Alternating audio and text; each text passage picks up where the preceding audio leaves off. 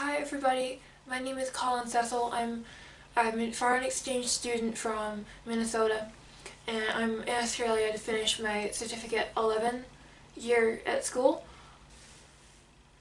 So I thought we'd start the segment Colin's Corner with a few fun facts about me, just so you can get to know me a little bit better, and so I can get to know you a little bit better too.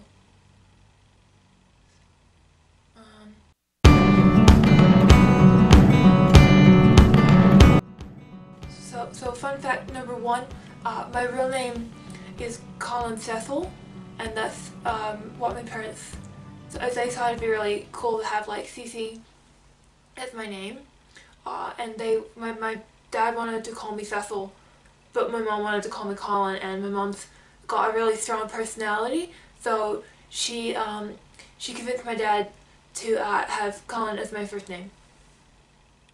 Fun fact number two, my favorite movie is Alien. The first one, not the new ones. I don't like them very much. And I think aliens are real. Fun fact number three. Fun fact number four is I'm very stylish. I like to wear like vests and button ups because I feel like it really expresses my personality, and it lets me show the other kids at school that I'm a lot cooler than I think, because I have to wear these glasses to see because they're prescription, and I thought if I wore something like this I could kind of balance it out a bit, so that they would see the glasses and go, oh, but then they see the clothes and go, oh yeah, he's a pretty cool guy, that Colin Cecil. And then the last fun fact for today is I don't trust doors. I don't think anybody should. I think doors are more of a recent invention, and I think things like escalators came before stairs, and things like that. I just think that in technology, we've advanced to the stage where stairs are more advanced than escalators in other places. But I think that doors were an original invention, and so they're you can't trust them. So that was 5 facts about Colin Cecil in this segment of Colin's Corner. So we're gonna talk today about the Mandela effect. I'm trying to find some on my computers. I don't want to go to BuzzFeed because that was the first one that showed up, and I don't think. I think everybody knows those ones, and I know heaps more than that, but I want to make sure that my facts are correct, because I don't want you guys thinking that I don't know what I'm talking about. So I'm gonna look. The Titanic didn't actually sink by hitting an iceberg. Now I know what you're thinking. It's been in films, it's been in books, it's been in other places, and it's got to be real. It didn't sink because of the iceberg.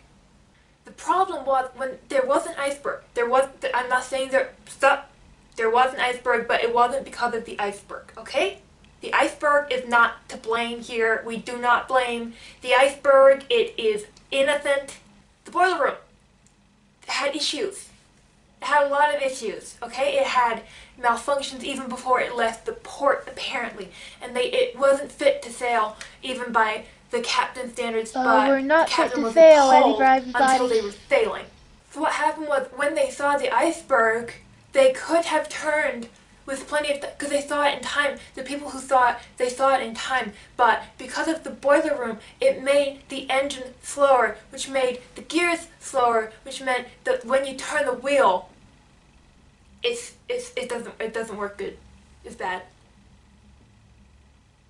So because of bad checks before they left, it hit the iceberg. Okay, it was the ship's fault. What about the iceberg? Nobody remembers the iceberg because they just think it's the villain in this situation. But I think it's actually the boiler room that caused the ship to hit the iceberg, and I think there's a second side to the story, and there should be a second film with Leonardo DiCaprio on the ice as the iceberg, and the story of him when the ship hits it. So that's something for you to ponder.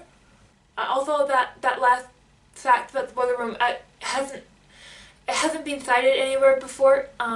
It's kind of I know it happened myself, but other people haven't written about it, so it may not be true to some, but it's true to me, and it